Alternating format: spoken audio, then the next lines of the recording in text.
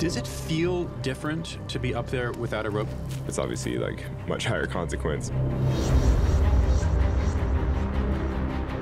People who know a little bit about climbing, they're like, oh, he's totally safe. And then people who really know exactly what he's doing are freaked out. I've thought about El Cap like for years, and every year I'm like, that's really scary. I'll never be content unless I at least put in the effort.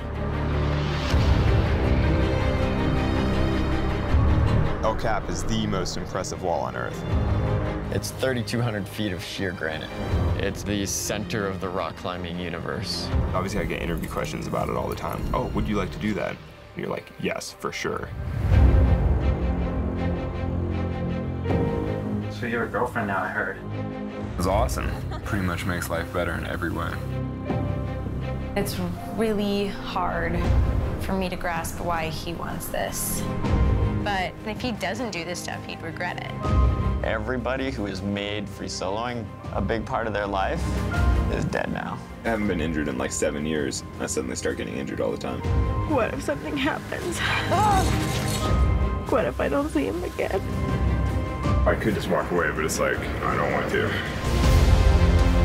I've always been conflicted about shooting a film about free soloing just because it's so dangerous.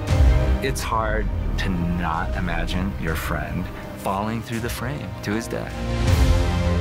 I think when he's free soloing, that's when he feels the most alive, most everything. How can you even think about taking that away from somebody? No mistakes tomorrow.